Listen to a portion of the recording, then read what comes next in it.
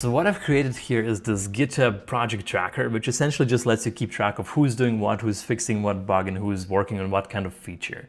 I used to have the same thing in my previous startup, Murvery, where we had about 10 different engineers working on all sorts of things at the same time. It just enabled us to really keep track of who is doing what, because trust me, it quickly becomes a mess. Therefore, you should always set this up ahead of time because once it becomes a mess, it's hard to fix it. I have some things in here such as registering with the Apple developer program or enabling Debbie to access Firebase, which I did manage to unstuck yesterday. So that's very neat. Do you have to use GitHub for this? Well, it depends. If you're developing some kind of app, then probably it makes sense to use GitHub. But for example, for my YouTube channel, I just have a Notion template where I keep track of all the different videos and what I'm currently working on within them, which is just as good and probably more accessible to people who are not familiar with GitHub. I'm just trying to be a productive human being, but there's this noise which I thought was construction noise, and then it suddenly started sounding like Irish music. Till I realized, what are these people doing there?